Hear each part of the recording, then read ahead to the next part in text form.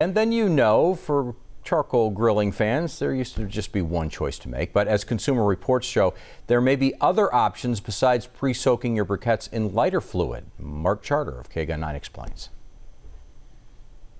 From hardwood to coconut shell, there are now more and more varieties of grill fuels that are showing up on store shelves. So, Consumer Reports testers set out to settle one debate: which is better, classic briquettes or lump charcoal?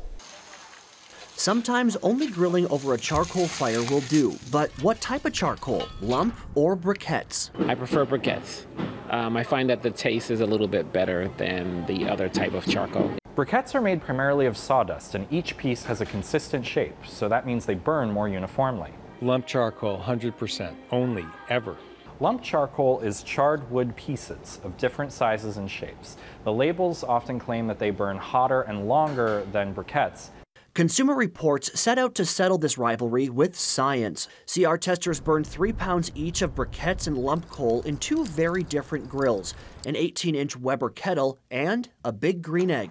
Then they brought out the scientific instruments. Thermocouples on the grates collected the precise temperature for each. Then that info goes to a computer, turning it into a heat description map. Overall, the lump charcoal burned about 40 to 50 degrees hotter than the briquettes. For evenness, the lump charcoal only got a fair score in the Weber kettle, but it got a very good score in the big green egg.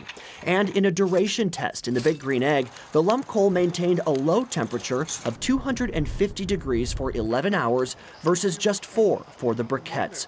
The briquettes got excellent scores for evenness in both grills, and the briquettes burned evenly throughout. So, what should you choose? Well, the testers found lump charcoal is probably best for when you want a hot sear on a steak and that smoky flavor that comes from real wood. Also for cooking low and slow, but Briquettes are easier to stack, light, and control, and they're a whole lot cheaper. Whichever you choose, happy grilling. All right, if you think those heat maps are cool, Consumer Reports uses them for gas grills as well, and they have a map for every grill that they test. You can find more about that on our website, kgun9.com. Mark Charter, KGUN 9, on your side.